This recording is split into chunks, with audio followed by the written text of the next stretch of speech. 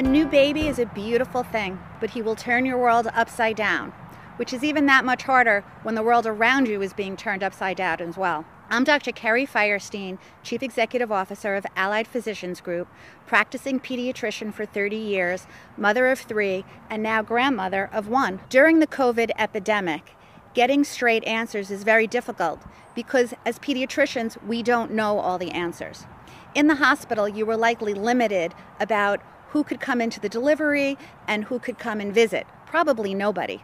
Now that you're home, what's the right answer? For all babies, even before COVID, our goal is to keep them from getting sick.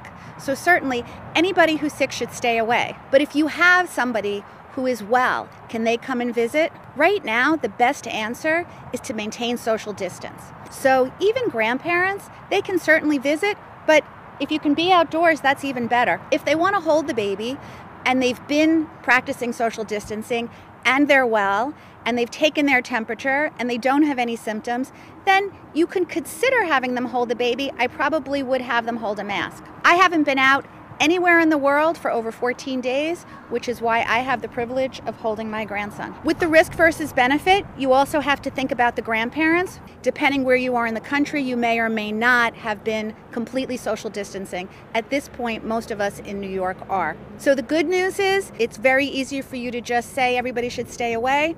But the bad news is that it is a solitary time at a time when you probably need a little bit more help. So think of the risk versus benefit. If you need that grandparent to relieve you because babies are tough, they're not all so quiet and calm, at least not for most of the day, then think about what that risk benefit is and if it's okay to bring somebody in to give you a little bit of relief.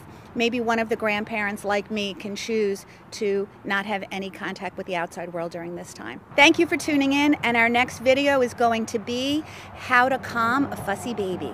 Stay tuned.